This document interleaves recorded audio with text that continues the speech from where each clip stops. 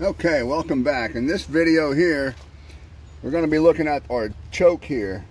The choke does not release when you put it on. After you start it, the choke does not come off and the engine starts to sputter. You have to take it off by hand, and that's not going to work. So we're going to look at that. We're going to be taking this piece here off.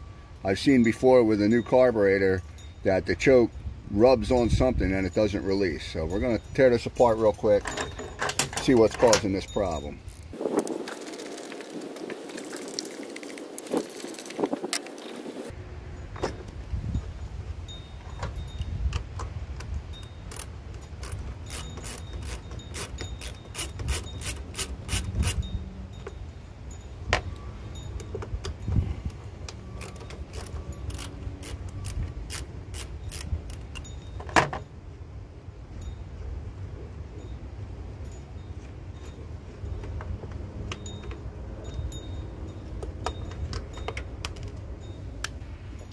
Alright, so right here is our choke plate, and when you close this, it sticks.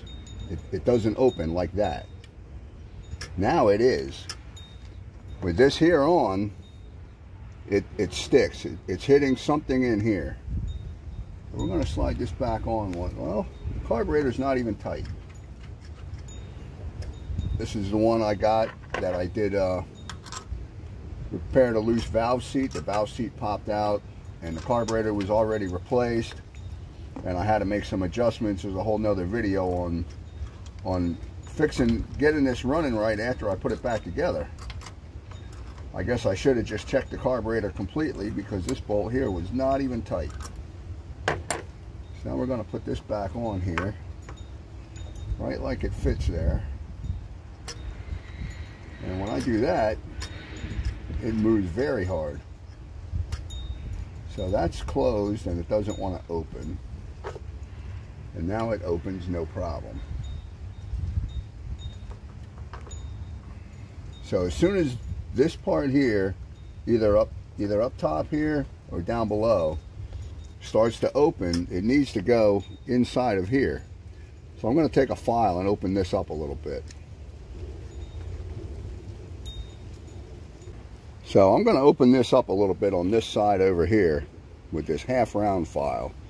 I did have a smaller one, I can't find it, but this one's going to work good enough. We're going to open it up on the top a little bit, same area, same side. Now I need to go clean this with some carb cleaner. Alright, so we got this opened up a little bit. Let's put it back on and see what happens.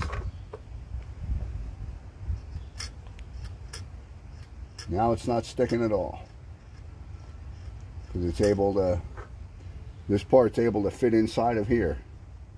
I've seen this before. This isn't the first time I've run into this with a replacement carburetor.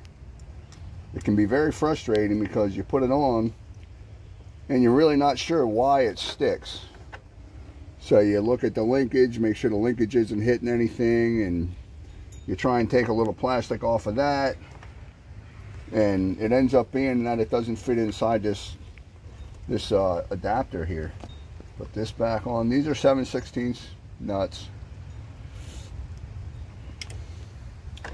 which if you have this problem, you would have most likely already figured that out, because you had to take them off to do the carburetor.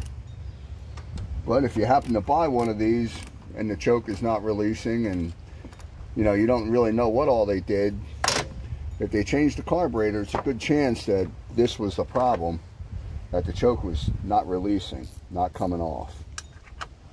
So we'll put this cover back on and try it with the throttle lever, see how it works.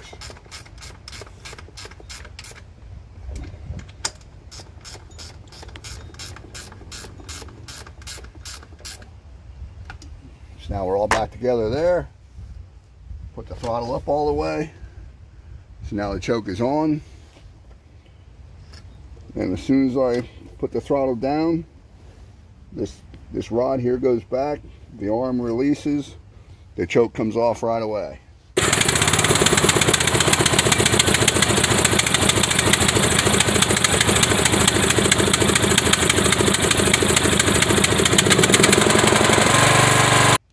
So we'll start it up quick here and make sure that it actually comes off while it's running.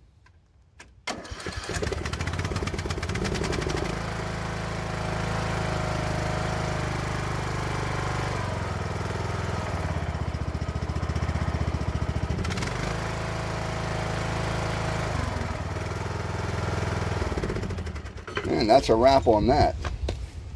It's just a quick video to show you that something you could easily run into and really maybe not figure it out right away, but that's what usually is the problem when you have that.